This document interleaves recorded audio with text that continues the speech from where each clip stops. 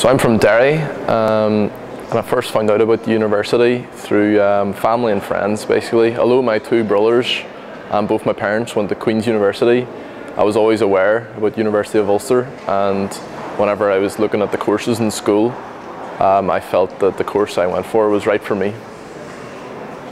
After my undergraduate degree in interactive multimedia design, I felt I knew what I wanted to do, and I wanted to focus on sport.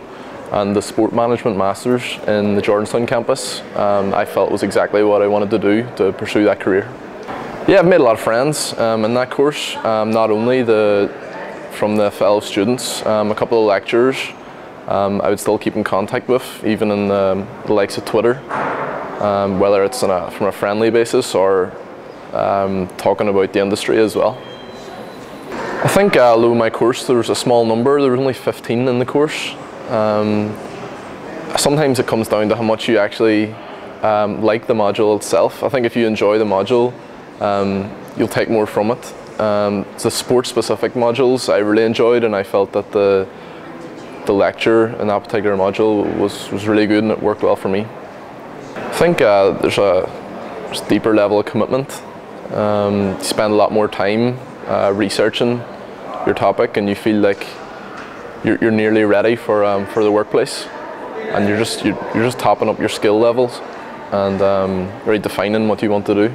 I'm at the Jordanstown campus, and I'm quite sporty, so I can't imagine any other university that would have as good sports facilities as this campus. It's got everything catered for, whether it's the football pitches, Gaelic football, and the gym facilities must be one of the best in the country as well. So yeah, the facilities are excellent. I think so. Obviously it is a big investment, but it's an investment in your future. And personally, I've gone on now and I think I've got a good future, and I've got a job, so I suppose that studying at the University of Ulster was worthwhile. I think you always have to have a good balance. I'm not the kind of person that would sit all day and study. Like, as I've said, I'm quite sporty, so I like to have a good balance in that. But I think if you put the right amount of time into each one, then you'll get the rewards from that. Well, I think because I wanted to focus on something in sport, there was a good selection.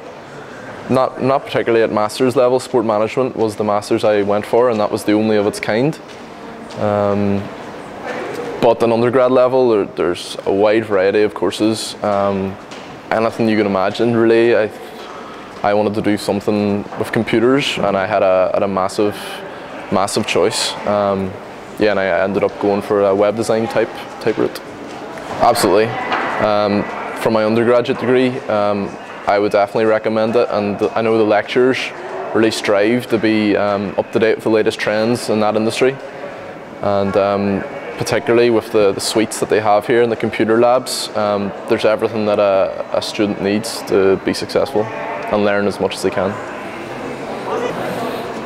I'd say it definitely has developed my career prospects. I went from first year in university not really knowing what I wanted to do, and now I think I know there's a clear path, and I think the university's played a pivotal role in helping me define that.